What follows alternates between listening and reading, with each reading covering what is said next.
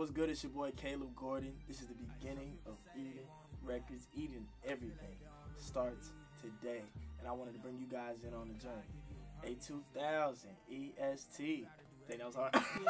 The idea of Christmas in Eden. I was in a hotel room in St. Augustine, Florida, with my mom and my brother, and we were up there, and I was working on my first track ever with Mike Teasy. We was working on Top of the Hill.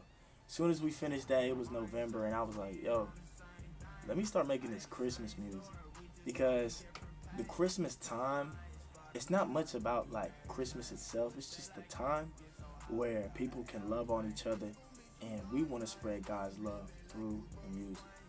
So I feel like Christmas in Eden is the most important project, and I used to love Christmas growing up. I get to be around my family. I get to be around all of my friends.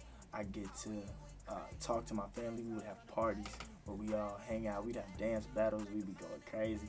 And I just love that experience, and I want to bring that to everybody else. And it's creating what I love that people can enjoy and feel the joy that I feel around Christmas time. So that's why I made the first Christmas in Eden project.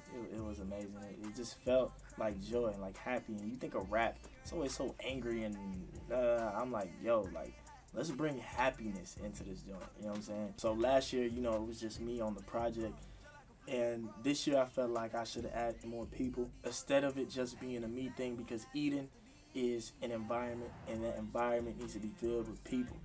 And bringing people into this world and bringing people into this space where we can give people different, you know, styles. I know everybody in this whole project is gonna be huge one day. Like every single person here, they might not have the name now, bro, but I know, like, for a fact, everyone here gonna go. It just takes time and people to put time into these people. So I want to take the time and invest in my friends, the people I know, the people I see every day, the people I talk to, and they love music and they love God. So I want to invest in those people, because I know one day they're gonna be able to help me. I know one day they're gonna be on the stages spreading the gospel, and at the end of the day, it's like God needs people in his kingdom to spread the kingdom. So I feel like that's so important, spreading the love and spreading the kingdom and spreading the mission, not just through me, because I ain't gonna lie, bro, some people don't want to hear me, and that's cool. Some people might want to hear somebody else that's in the studio or somebody else that's on this project, and that's why we bringing everybody together, so y'all can get different styles, different textures, different flavors, and we just gonna rock out like that, for real.